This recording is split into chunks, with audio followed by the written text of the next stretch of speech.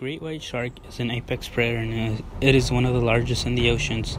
They feed on seabirds, turtles, and crustaceans, and also weaker sharks. Sharks eat approximately 2 million calories per year and grow up to 15 to 20 feet long on average. The great white shark has no real predator except for the killer whale occasionally. Off Chatham Bay, Costa Rica, a pod of killer whales dramatically hunt and take down a tiger shark, possibly the first time this has been caught on camera.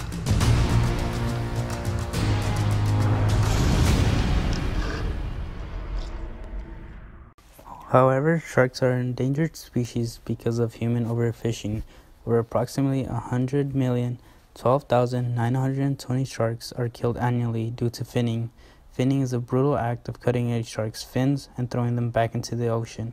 Upon pulling them out of the water, fishermen cut their fins, including the primary dorsal fin, secondary dorsal fin, caudal fin, pelvic fin, and both pectoral fins. The sharks are often thrown back in the ocean still alive. With the lack of fins, they cannot get oxygen through ram ventilation, which means that they cannot swim and breathe, and they sink to the bottom of the ocean and serve as prey for other sharks and predators, and often bleed to death. However, sharks are important by keeping species diversity, by not letting one single species overpopulate and destroy the ecosystem of another.